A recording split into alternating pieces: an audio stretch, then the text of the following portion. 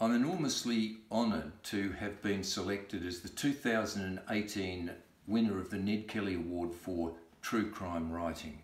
It places me in esteemed company, and I'm truly humbled by that.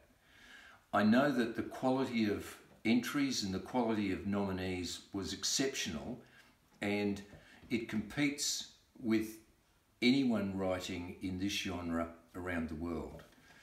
I'm also enormously grateful to the Australian Crime Writers Association for creating these awards and allowing writers such as myself a chance to showcase our work.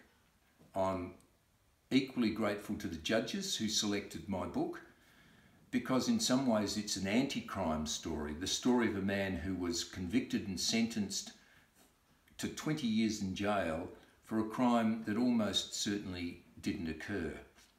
So this is an award I'm honoured by, and I'm enormously proud to have been this year's winner.